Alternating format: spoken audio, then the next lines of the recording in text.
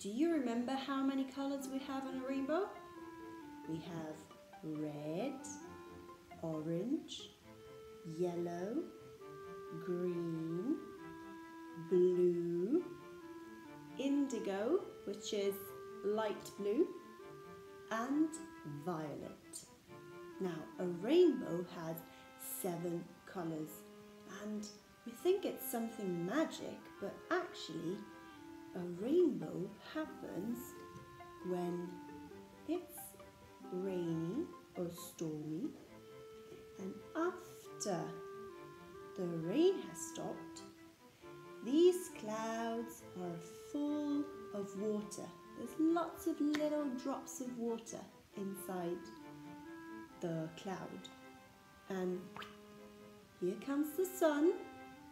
Now the sun and the cloud full of water meet, and a rainbow comes out. So it's kind of magic, but at least we know how it happens. Now today, what I'd like to do with you is to recreate a rainbow at home. You can make your own rainbow even if it's not rainy outside. So let me show you.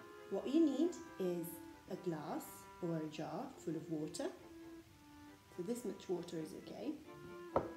You need a mirror. So you need to ask Mommy or Daddy to help you find a mirror in your house. You need a torch or some flashlight and a piece of white paper.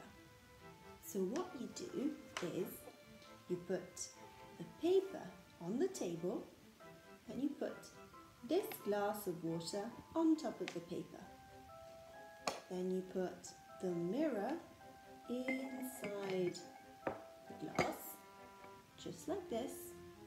Make sure that a grown-up is helping you when you do this. And then you turn on your light and you point it towards the mirror. And on the piece of paper, you can see your very own rainbow. Now, if it doesn't work like this, you can lift up the cup and still look on the paper. This experiment works better if you do it in a dark room. So you can do it maybe in the evening with your lights turned off and you can see your rainbow a lot better. Okay, so give it a try and let me know how it goes. Bye-bye.